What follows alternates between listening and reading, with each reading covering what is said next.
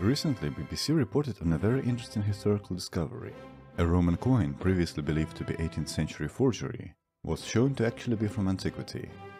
The most interesting thing about this coin is that it bears the name of Emperor Sponsianus.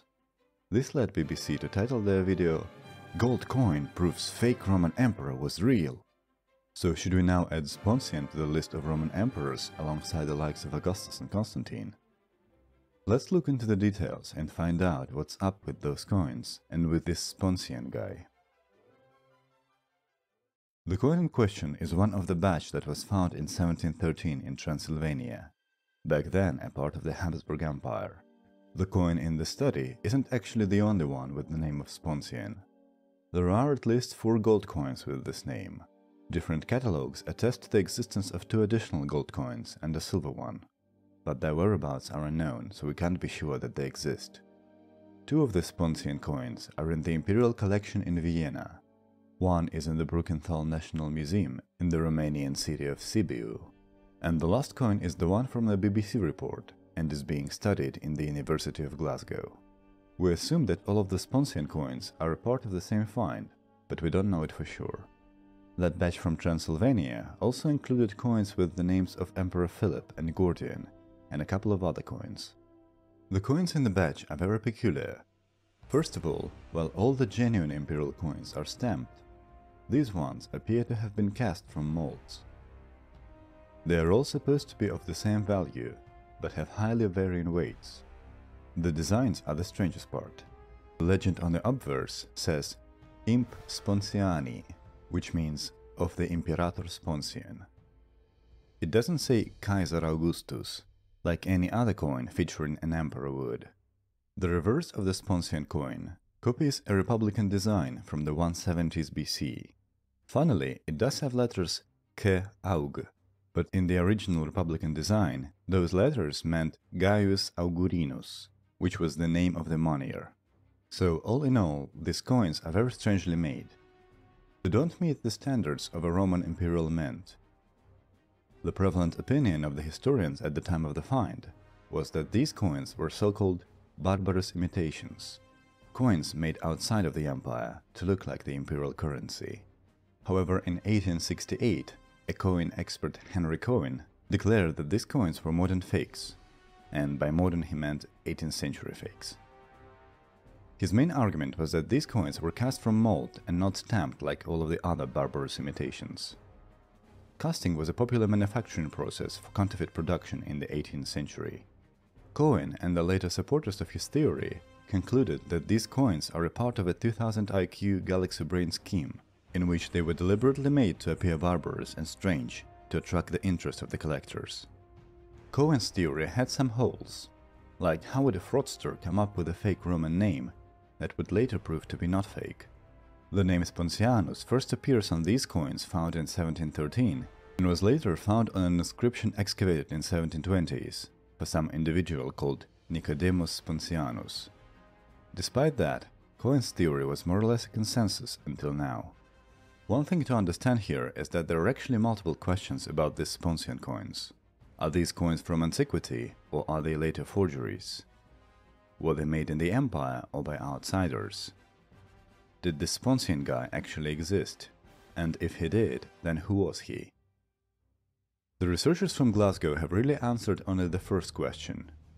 They analyzed patterns of wear and tear and the deposits of earth particles in the coins, and came to a conclusion that these coins have been in circulation during antiquity and were originally made many hundreds of years before the finding. This disproves Cohen's theory, but still doesn't rule out the original hypothesis about barbarous imitations. We also can't say anything for certain about that Sponsian guy and whether or not he existed at all. So BBC is actually clickbaiting you with that title. But there are findings in the paper that give us more information to speculate about the historical Sponsian. The purity analysis shows 2 things. Firstly, the coins have a high admixture of copper and silver, suggesting that they were made from imperfectly refined ore. Secondly, Sponsian coin and the coins of Gordian and Philip have different levels of admixture, which means that they weren't made in one batch. The level of silver and copper in the metal and the range of variation is very similar to that measured in the 1st century Dacian-era gold objects made in the same area, which suggests that they were actually made near the place where they were found. This finding goes against the barbarous imitation theory and supports the notion that Sponsian was a real military commander stationed in Dacia. Most of the proponents of historical Sponsian say that he was a Dacian usurper in the 240s. This coincides with the reigns of Gordian and Philip, who are depicted on the coins from the same find. This theory is plausible, but we have decent documentation of the events in Dacia during that period, and none of them mention any local usurpations. We also know that there was a mint in Dacia that functioned until the 250s. So why would you cast poorly made coins when you could have stamped decent ones in the mint? The 260s are a better fit for a Sponsian regime. Firstly, we know for sure that Emperor Gallienus took at least 2 legions from Dacia, and a lot of historians even write that the province was lost during his reign. And secondly, the imperial mint already stopped functioning, but there was still an artisan jewelry industry at the provincial capital of Apulum. They worked in gold, using clay molds, and were perfectly capable of producing those poorly made coins. The researchers from Glasgow proposed the following scenario. In the 260s, when multiple usurpations and rebellions spring out everywhere around the empire, Dacia becomes isolated from the capital and stops receiving imperial currency. But some officers and soldiers are still stationed there and need to be paid. There are no mints in the province, but there is a lot of gold from the mines and a couple of local goldsmiths, so the provincial commander called Sponsian commissions them to make some coins from that ore, so he can pay his officers. Those coins are first made in the name of previous emperors who actually paid attention to the province, and then in the name of Sponsian himself. Sponsian assumed the imperium over the province, but he is never actually acclaimed as Augustus, so the only title he has on the coins is Imperator.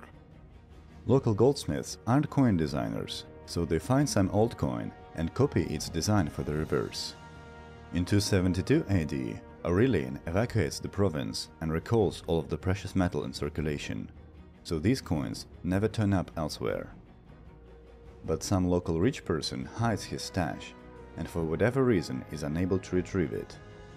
It is unearthed in the 18th century, and thus a historical mystery is created.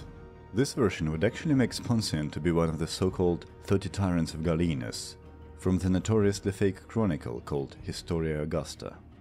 This scenario can be plausible, although some stuff, like the Republican design, still sounds like a stretch. But ultimately, it doesn't have more evidence for it than some Dacian rich guy called Sponsian minting a bunch of coins in his name as a prank. So that's all we can say right now about the so-called Roman Emperor Sponsian. Admittedly, it's not as exciting as the BBC headline, but few things in life are. Tell me in the comments if you think that Sponsian is a real person. I'll leave the link to the research paper in the description for those of you who want a more detailed analysis. Thanks a lot for watching, and I will see you in the next one.